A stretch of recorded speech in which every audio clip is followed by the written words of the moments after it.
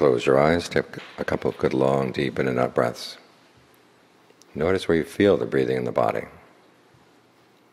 Allow your attention to settle there.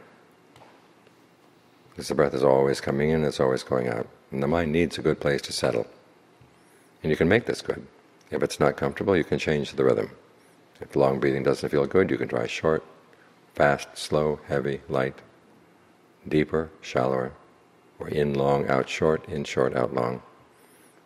Experiment for a while to see what kind of breathing feels good.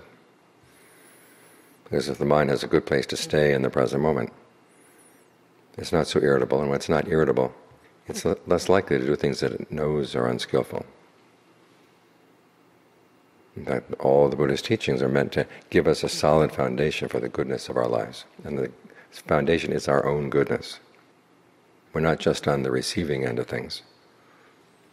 We play a large role in creating the world we experience through our thoughts, through our words, through our deeds. That's our foundation. So the Buddha says a good foundation starts with generosity, that includes virtue, concentration, discernment. With generosity, you spread the mind out.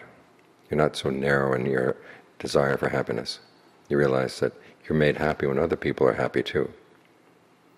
And if your happiness depends on their suffering, they're not going to stand for it. So if you want your happiness to be solidly based, it has to start with your being generous. And it's voluntary generosity. It's not the kind of generosity where you have to give a present on a birthday or a holiday. This is the generosity that comes out of the goodness of your heart. And then you develop the goodness of your heart even further as you observe the precepts. No killing, no stealing, no illicit sex, no lying, no taking intoxicants.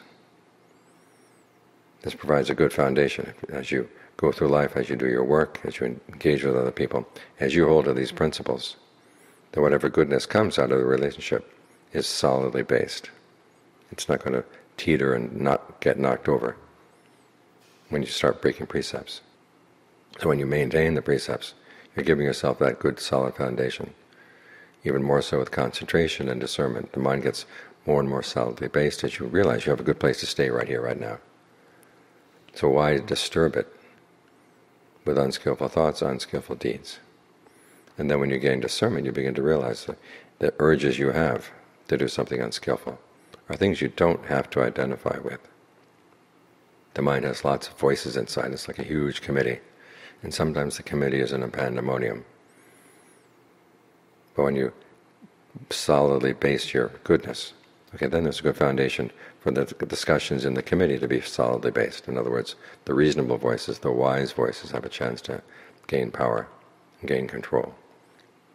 This way, as you live in this world which is so uncertain, you've got some certainty inside that comes from the goodness you developed. So as you take the precepts, as you meditate, think about the solidity that you're creating in your life. Learn how to appreciate that.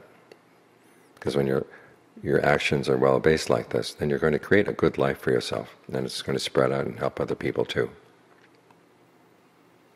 So when you want something reliable in life, turn around and look inside. Make yourself reliable first.